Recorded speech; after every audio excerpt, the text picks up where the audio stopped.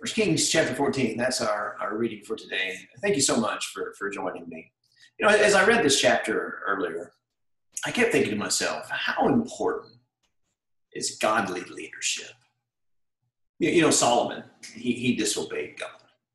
And we chronicled his disobedience in some detail in past lessons. And as a result of that, here we are. God's people are divided. The kingdom of God is divided. And we've got 10 tribes in the northern kingdom of Israel, and we've got Judah. You know, in our reading today, in the last part of the chapter, I don't know why this stuck out to me, but it did. As it chronicles the demise of both King Jeroboam of the northern kingdom and King Rehoboam down in the southern kingdom, Judah.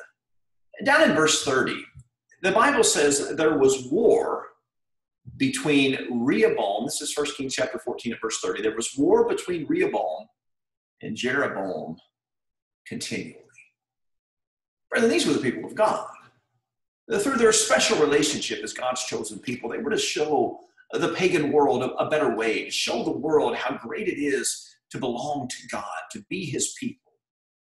But instead, they chose to ignore God, to push God out, to worship other so-called gods. And we know with Jeroboam from previous chapters, we're going to look at this a little bit in our worship assembly Sunday morning.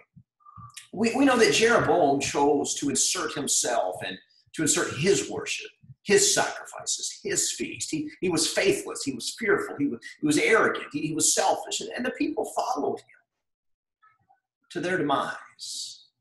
How important is godly leadership? You know, Judah was no different under the rule of Rehoboam, Solomon's son.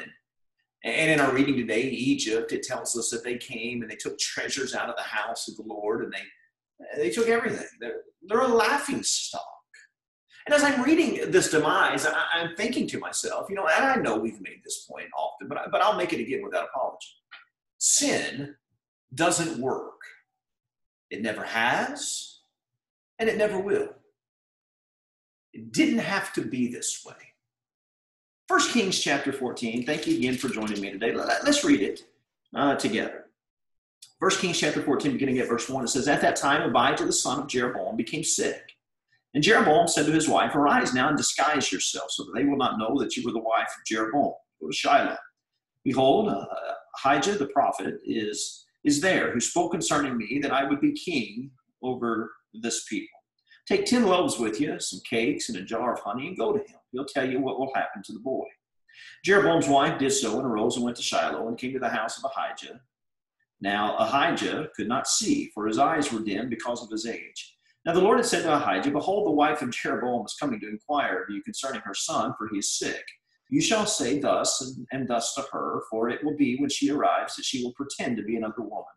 When Ahijah heard that sound of her feet coming in the doorway, he said, 'Come in, wife of Jeroboam. Why do you pretend to be another woman?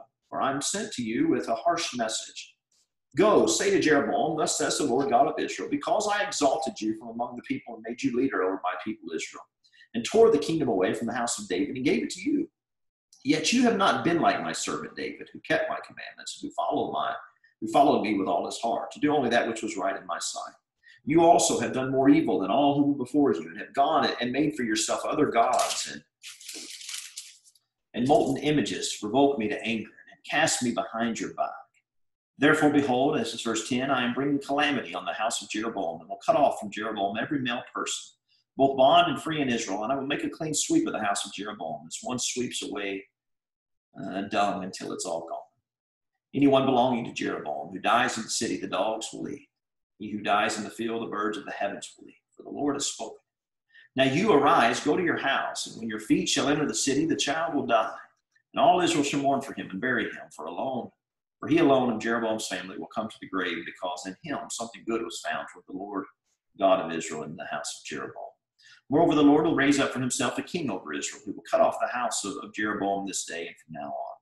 For the Lord will strike Israel as a reed is shaken in the water. He will uproot Israel from this good land which he gave to their fathers, and will scatter them beyond the Euphrates River. Excuse me. Because they have made their Asherah, provoking the Lord to anger. He will give up Israel on account of the sins of Jeroboam, which he committed, in which he made Israel to sin. Then Jeroboam's wife arose and departed and came to Tirzah. She entered the threshold of the house, and the child died. All Israel buried him and mourned for him according to the word of the Lord, which he had spoken through his servant Ahijah the prophet. Now the rest of the acts of Jeroboam, how he made war and how he reigned, behold, they are written in the book of the Chronicles of the kings of Israel. And the time that Jeroboam reigned was 22 years, and he slept with his fathers, and Nadab his son reigned in his place. Verse 21 says, Now Rehoboam, the son of Solomon, reigned in Judah.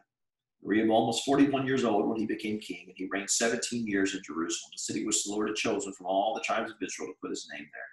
And his mother's name was Naaman the Ammonitess. Judah did evil in the sight of the Lord, and they provoked him to jealousy more than all that their fathers had done with the sins which they committed. They also built for themselves high places and sacred pillars and Asherim on every hill and beneath every luxuriant tree. There were also male cult prostitutes in the land, and they did according to all the abominations of the nations which the Lord dispossessed before the sons of Israel. Now it happened in the 5th year of King Rehoboam that Shishak, the king of Egypt, came up against Jerusalem, took away the treasures of the house of the Lord and the treasures of the king's house, and he took everything, even taking all the shields of gold which Solomon had made. So King Rehoboam made shields of bronze in their place and committed them to the care of the commanders of the guard who guarded the doorway of the king's house. And it happened as often as the king entered the house of the Lord, the guards would carry them and would bring them back into the guard's room. And the rest of the acts of Rehoboam and all that he did, are they not written in the book of the Chronicles of the kings of Judah? There was war between Rehoboam and Jeroboam continually. Rehoboam slept with his fathers and was buried with his fathers in the city of David. And his mother's name was Naaman the Ammonitess. Abijam, his son, became king in his place. Now, what a depressing read that is. You know, in the previous chapter, Jeroboam was confronted with his sin, his godless decisions by way of the idolatry and changes to the will of God that he had enacted. But he chose not to repent. At the end of chapter 13 tells us that he was insistent, basically, in doing evil. You know, in our reading today, it begins by telling us that Jeroboam's son becomes sick. And isn't it interesting where he turns? Not to those so-called gods that he insisted on worshiping, the altars that he had built. He turns to the Almighty God, the one true God. But in very much Jeroboam fashion, knowing that he's not right with God. He has no relationship with God. He has his wife disguise herself and go to the prophet and to find out what will happen to his son. And the Bible tells us that the prophet is blind, but before the woman ever comes, the Lord tells him that she's coming, and she's coming in a disguise. I want you to think about just how stupid Jeroboam is. Does he really think he could disguise his wife and God wouldn't know? You know, we read that and we're appalled at the ignorance, at the disrespect for God. But let's camp here for a second, brother. Do we ever do this? Do we ever pretend to be someone or something we're not? Do we ever insult God in our attempts to fool him as if he doesn't know? And isn't it interesting? Jeroboam here, why is he seeking the Lord out now? He seemed to have no use for God in times past. I'll tell you why. Because his son is sick. And even he is smart enough to know that he needs God.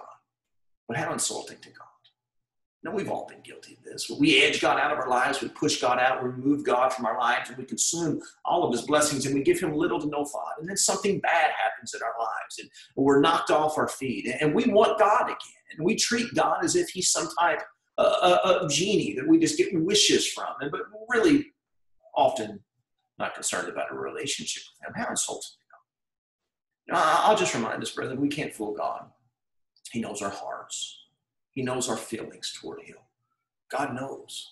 God, as we've seen in past readings and dealing with people, he reminds Jeroboam of all that he had done for him. If you go back to chapter 14 and you begin reading there at verse 7, it says, Go say to Jeroboam, thus says the Lord God of Israel, because I've exalted you from among the people and made you leader over my people Israel, and tore the kingdom away from the house of David and gave it to you. Yet you've not been like my servant David, who kept my commandments, who followed with all his heart to only do that which was right in my sight. You also have done more evil than all who were before you, and have done and have gone and made for yourself other gods and molten images to provoke me to anger, and cast me behind your back, he said. Look at verse 10. Therefore, behold, I'm bringing calamity on the house of Jeroboam.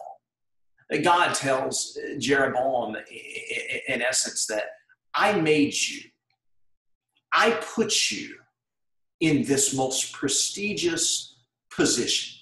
I blessed you richly. And your response to this God says, unlike David, you haven't served me. Unlike David, you haven't kept my commandments. You haven't followed me with all your heart. You haven't done what was right in my sight. And not only that, you've done more evil than all who were before you combined. Now that's quite a statement, is it not?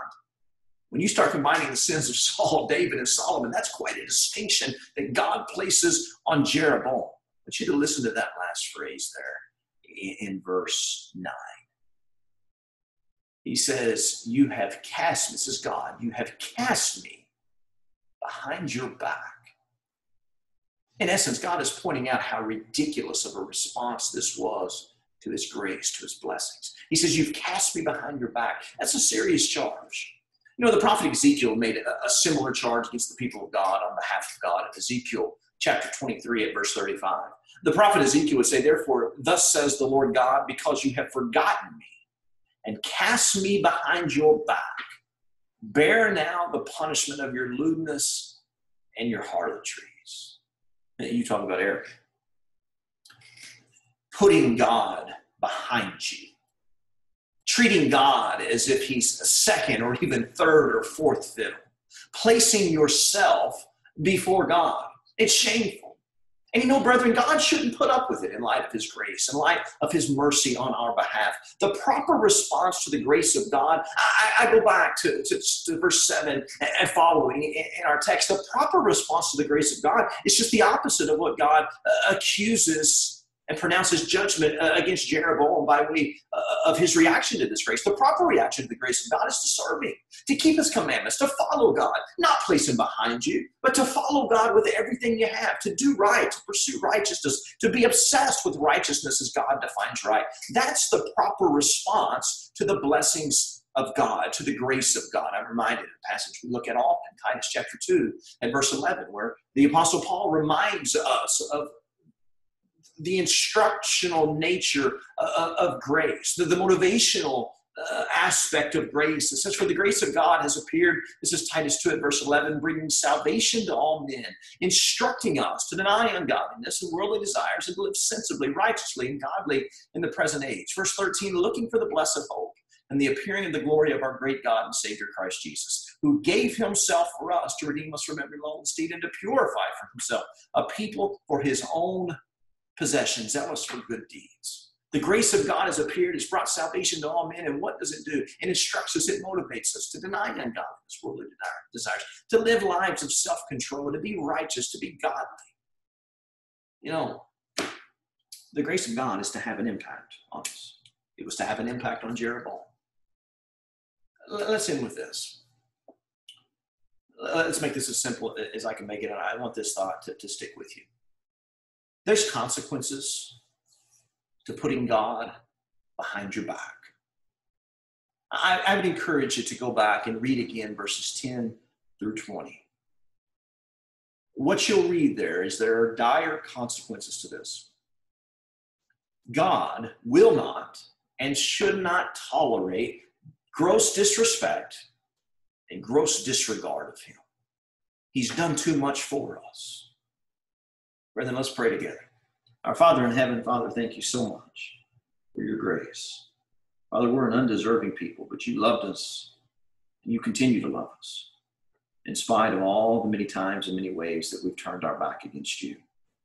Father, we're thankful for that grace. And Father, we pray that you would give us the courage, that you would give us opportunities to show our love for you, that through our gratitude, through our faithfulness to you, it will spark opportunities with others to tell them why, to tell them how good our Father has been to us. We're thankful, Father. Father, bless us this day. Bless all of those who are listening to this. And Father, again, bless us with opportunities to serve you and to serve others. In Jesus' name we pray. Amen.